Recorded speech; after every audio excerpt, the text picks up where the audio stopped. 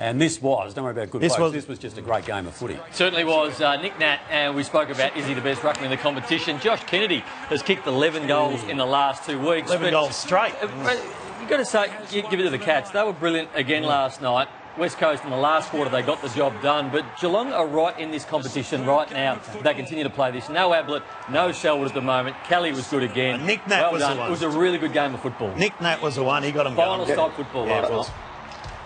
I want to speak about that, Bill, because he's the most dynamic ruckman in the game. Is he the best? Well, Grundy's consistently been the best, and I'm happy for him to have that mantle. But what Naitanui gives you is the opportunity to get back in any game, because the easiest way to score is from the centre bounce. So if you're winning this, and with the midfield that they've got, Kelly's now firing, Yo's been good for 5 weeks, Sheed's getting plenty of the footy, got Gaff on the outside, and then you've got this. So it's not the touches, there was only 9 of them last night, but he had 6 score involvements, and the first use that he gives is like nothing else in the competition. So I know Lordo's been big on Geelong's ruck, and we can speak about Geelong and just where they sit in terms of the finals race. They were so impressive, Geelong. Their defence held up so well, but when the ball goes back to the middle, as we're going to hear from Chris Scott shortly, Damo, Lordo, they've got Blixarves and Radagalia in the ruck, the Cats, and I think you've said they can't win it with that ruck combination. Yeah, that's right. Can I just pick you up on what you just said then? That's the easiest way to score. Well, why can't Max Gawn and Melbourne score? Yeah. Because he dominates like that, but why are West Coast so effective with Naitanui's taps? Yet Gawn, he wins them every week, smashes them week after week, but nothing comes from it.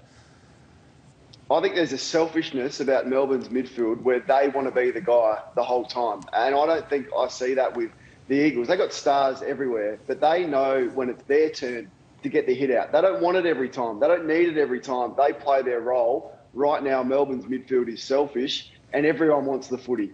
Whereas I think the Eagles are much more well-balanced and ready to take their turn. It's what they're kicking to as well, Lord. You're kicking to Kennedy, you're kicking to Darling, Oscar Allen, Waterman are playing pretty good football as well. Melbourne kicking to Wiedemann at the moment, or Bailey Fritsch, who's 184 centimetres. So well, they're not kicking it either. They're kicking it too. Terrible. And Kane, you mentioned Chris Scott glowing of Nic Naitanui. So too was his own coach, Adam Simpson.